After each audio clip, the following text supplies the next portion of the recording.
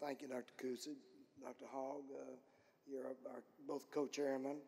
Thanks, Sages, and by the grace of God, I'm where I am. I have only one disclosure. I'm a consultant and proctor with Intuitive. Just a brief history. I practice in at Willis-Knighton Medical Center in Shreveport, Louisiana.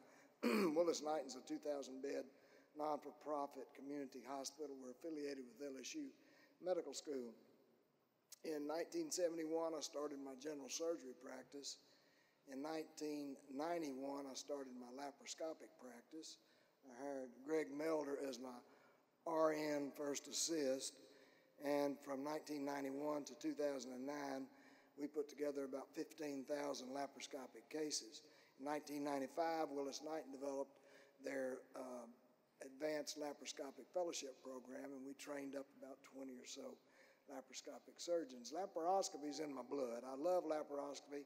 I did it for 18 years, but in 2009, Willis-Knighton bought their first robot, and in 2010, I've been watching the robot gather dust. They bought it for the cardiothoracic surgeons who decided not to use it. So I told Greg, I'm getting tired. I'm 68 years old. I want to sit down. And so we started doing robotic surgery. Since then, Willis-Knighton has upgraded to an SI dual console and an XI dual console. I have 4 block posting days a week, and usually I can get the 5th day to operate also. So it's allowed us to put together a sizable volume. We're a little bit over 3,500 cases now. I've listed the various procedures that we do. These represent about 34 or 35 different types of procedures. General surgeons don't have the advantage that the gynecologist and the urologist have. They have 1 or 2 little cookie cutter procedures. We've got to master all these other procedures, and each procedure has a little bit different learning curve. The lesser procedures, a little bit earlier you get into your learning curve. The more difficult procedures, it takes a little bit longer. I do a lot of gallbladders. People say, why are you wasting your time and the hospital's money doing gallbladders? Just to mention about money, we figured the extra cost about $700 per procedure. Fortunately, I'm in a hospital that's in the black and are well financed, and they've put out the robot and want us to use it.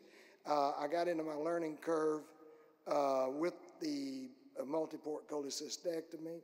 I've continued to do the multi-port cholecystectomy because I think it's very important that you hone your skills daily. I mean, we may do 15, 16 cases in a week. I take the weekend off, and then I come back Monday morning, I'm rusty. So it just, I mean, but that's age. You guys are young. You're going to get into your learning curve. You're not going to get rusty, but I do. So I like doing the gallbladder to keep my skills honed. I started robotics actually because I wanted to do we do weight loss surgery. I didn't like the way my laparoscopic bypass looked. So I came to Houston, watched Eric Wilson do robotic gastric bypass. It was a beautiful procedure. We filmed it. I took it home, memorized it. Greg and I started doing robotic gastric bypasses. After I'd done about 20 or 30 lesser procedures, moved into the bypass, and then the sleeve gastrectomy. And after I got into these robotic weight loss procedures, I realized, well, heck, let's go on and do all the foregut surgery. So we do subtotal gastrectomies, total gastrectomies, gastroesophagectomy, transhiatal esophagectomy, Ivor-Lewis esophagectomy.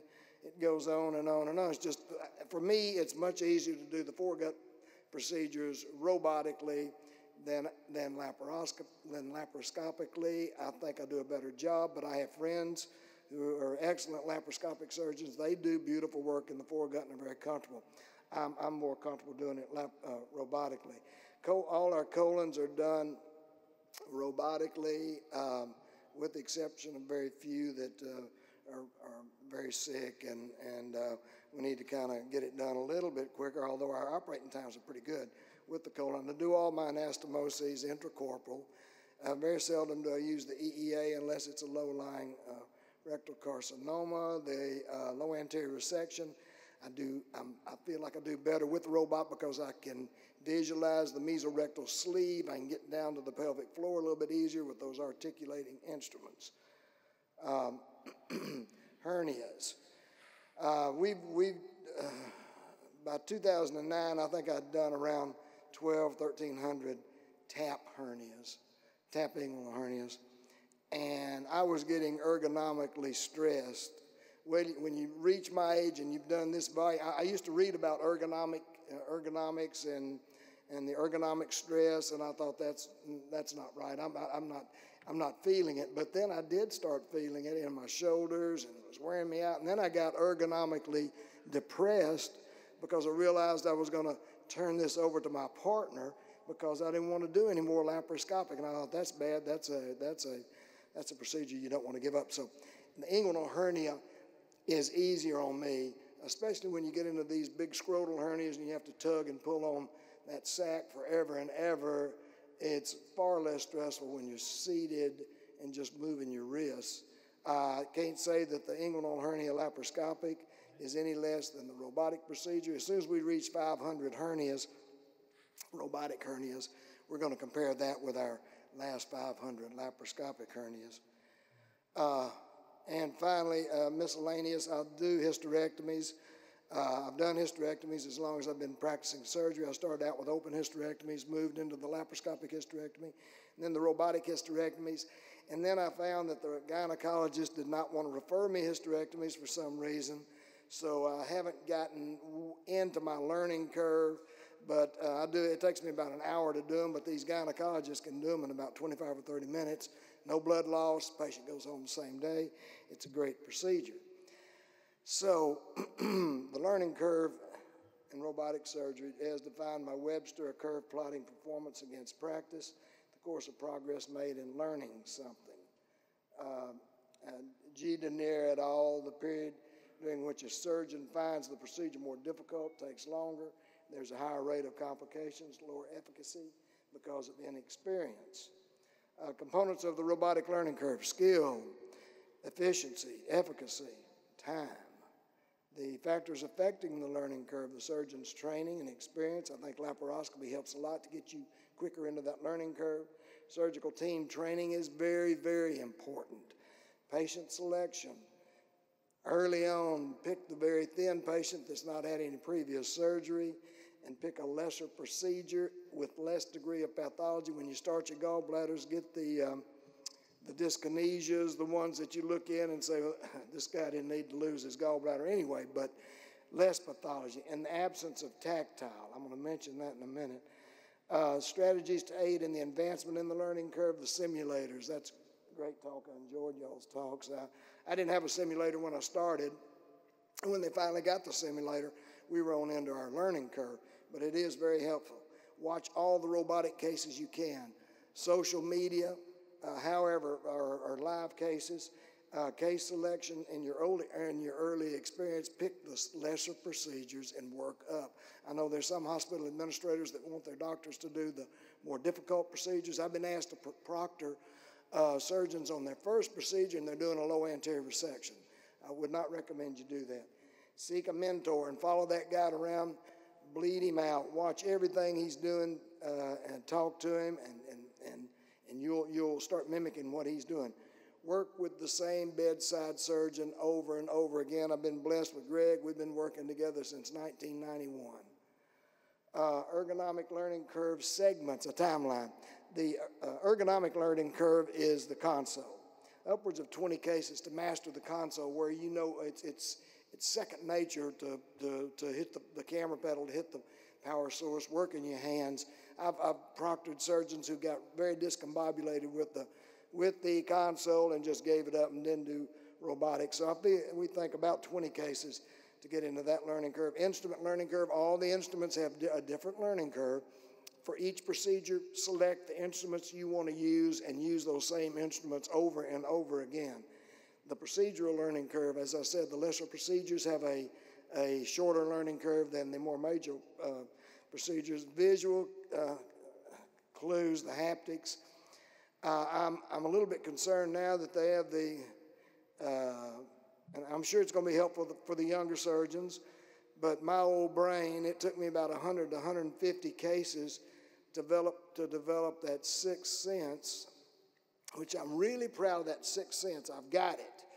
But with the instruments that feed you haptics, I'm afraid that's going to interfere with your sixth sense. And if something happens to those instruments, then your sixth sense gone. I'm too old to get up to 100, 150 cases again. So it's something that you will pick up, and you'll pick up, the younger you are, you're going to pick it up sooner. I use the gallbladder for my haptic, or my sixth sense, in dissecting out the cystic duct. Very carefully with the hot shears, dissecting behind the cystic duct, watching the tissue as you displace the tissue, and then pretty soon you get a feel that you're getting some resistance. It's in your brain. That's why gallbladder is just, the more and more you can do, the better you're going to be. Surgeon goal, time, blood loss, conversions, and patient outcomes. I'm running out of time, can I? No, it's okay. We logged every case starting from day one. Greg logs them. He marks the port placements. We log case time, console time, blood loss, and conversion. So I did a timeline graph starting with robotic multiport cholecystectomy, which I got into. My learning curve at about 20 cases. The spikes are the more difficult cases, the hydrops and empyemas. The average time, and I can't read that. You see, my average time is 30 minutes. 31 minutes. Average blood loss 25 cc's. 0 conversions. The robotic inguinal hernia, I was into my learning curve on this one about 30 or 40 cases. I'd already done a lot of robotic laparoscopic hernias, so I think that helped me get into the learning curve a little bit sooner. Average time is 44 minutes, blood loss less than 25 cc's, no conversions. That was 196 cases. The robotic paraesophageal fundoplication, again, the spikes are the big type 4, large type 3 hernias where the stomach's up in the chest. But the learning curve is about 40 for me, and 86 minutes. 86. 25 cc. That's another thing with age, you get blind. Less than 25 cc's of blood loss, no conversions, robotic single-site cholecystectomy. Took me about 40 to 50 to get it down to where I had a good time. You can see the time, I won't read it to you. I converted one to a robotic multiport cholecystectomy, and I think there are about 196 of those cases. And finally, the robotic roux-en-y gastric bypass, the one that I wanted, this was my reason for getting into robotics. And so the first case took 5 hours, and then the second case took 6 hours, and I thought, I'm going the wrong way. But we persevered, and we got it down to where the average console time is about an hour and a half, and you see the average case time, and the blood loss is less than 50 cc's, and we've not had any conversions. So in summary, laparoscopic experience accelerates your move through the learning curve. You need a constant, steady volume. You need to work with a team, the same team if possible, but certainly work with the same bedside surgeon. Take advantage of social media. Social media is great.